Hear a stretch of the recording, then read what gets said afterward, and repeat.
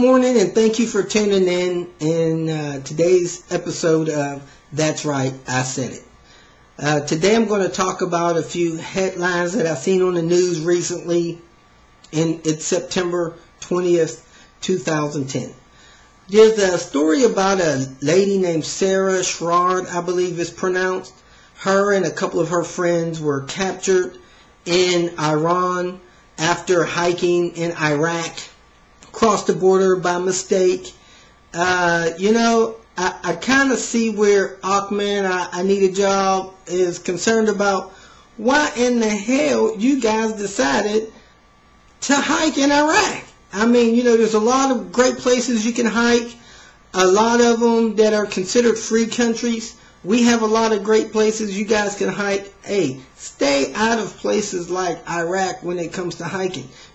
I would like to know why you and your friends chose Iraq to hike in. I'm sure there's other people here, Americans, that would like to know, and people all over the world, why are you guys hiking in Iraq?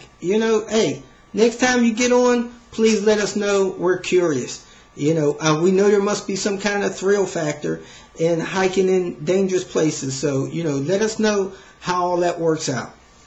Another thing I like to talk about is Sarah Palin and her Tea Party movement in support of different candidates, and how we need to get back to wholesome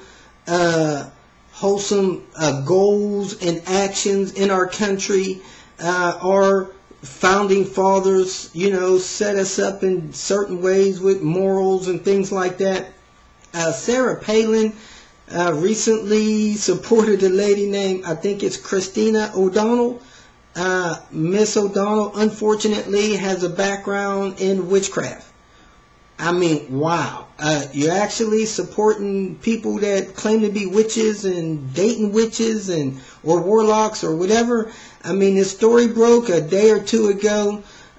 Miss O'Donnell has yet to come on and proclaim that she has forsaken those ways. I know we as Americans, we have short memories, and we are very forgiving. Hey, we voted for Bill Clinton after he confessed to, using a little marijuana or smoking it, or, he didn't inhale, which was good. We still voted for him. But, I kind of like to see how this witchcraft thing plays out. Some things scare us. When we get scared, we quit supporting it most of the time. So let's see how that works for you, Sarah. If you run for president, I'd like to see how that would work out. I know you've been making a lot of money with your public speaking. You've been saying a lot of things. People are excited about you. But, hey, running for president, you're going to blow millions and millions of dollars, especially if it's not successful. I'd like to see how that play out as well.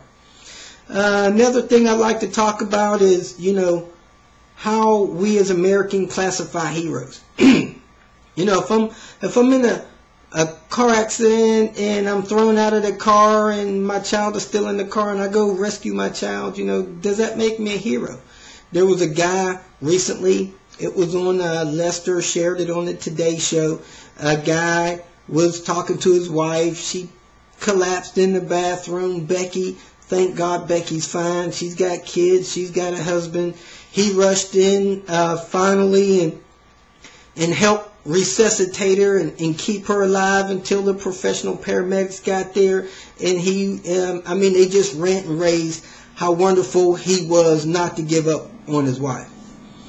Man, really, if you don't give up on your wife for, 5 minutes or 30 minutes or an hour, is that such a great thing that we're proclaimed as heroes?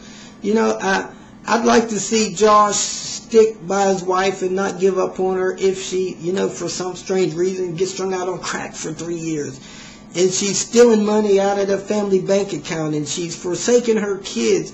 I'd like to see him stand by her and nurse her back to health, back to the safety of the family, and help her get back on her feet, get a job. Hey, man, that's somebody that stood by and didn't give up on his wife. Don't get me wrong. I'm glad he didn't give up on her for that 72 minutes. But, really, is that what a hero is in our country today? Is a man that pays his child support on time, for the years that he's separated from them. Is that a hero?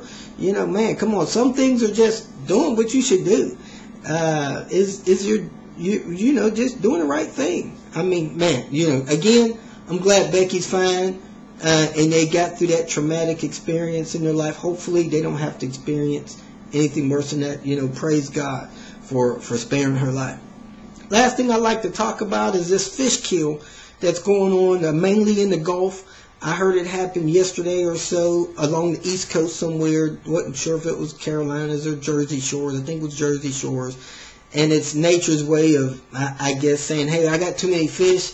I got to kill as many as I can, and let's start this ecosystem over.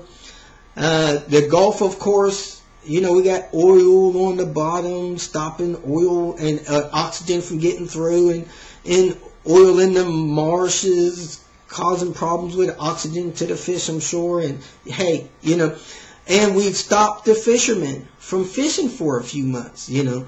Obviously, that's going to cause an overabundance of fish if they're still able to breed and things like that, you know. So, hey, I'm not a scientist, not a rocket scientist, but maybe, you know, until fishermen are able to go out there and bring all the fish in, you know, we're going to see weird natural things like that. Maybe the oil is clean, I don't know, you know, but I am a supporter of BP. They seem to be standing by their accident and taking responsibility and trying to clean it up. You know, I'm telling people, hey, if you travel, buy BP gas. You know, I wouldn't say in the normal stream of day, go find a BP gas station and forsake using the one that you normally use. They need your support. But hey, when I took a trip or two since this BP oil spill crisis, I bought BP gas. I want BP to be financially stable and able to clean up their mess.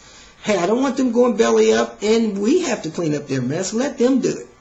And on that same note, you know, as they're testing this food in the Gulf and making sure it's safe for consumption, and hey, I'm asking the government or whoever the powers that be, add a little dimension to the labeling. You know, let us know that, hey, you're eating fish from the Gulf or shrimp from the Gulf, so if we want to support the Gulf in that manner, we can.